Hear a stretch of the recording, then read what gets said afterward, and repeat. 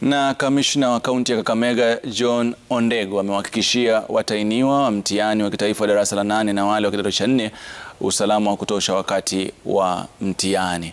Nafikiri ni taarifa ambayo tumeweza kuiangazia hapo awali kuhusiana na yale ambayo yameendelea kuhusiana na masuala ambayo yanafungamana na masuala ya elimu na usalama wa wanafunzi wanapokuwa wanaendelea na masomo yao.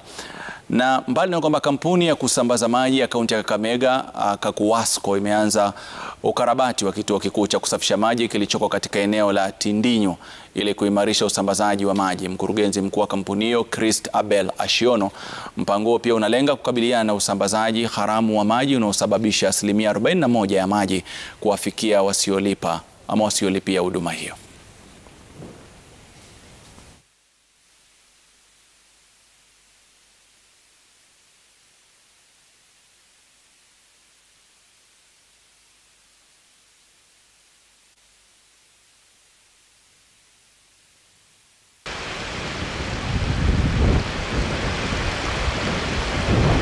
Currently, we are working on maintaining the main line. That has taken quite a while, and in the recent past, we've had this water shortage problem in Kakamega. So maintaining this line will actually help in increasing water production, and soon we will see the results. Right now, we are actually adopting the use of HDP technology. But actually, at the end, we are getting some results.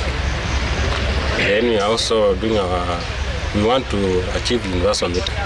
This is to make sure that each consumer is metered, and we are billing each consumer based on actuals. These are just some of the few things we are doing to work on our land.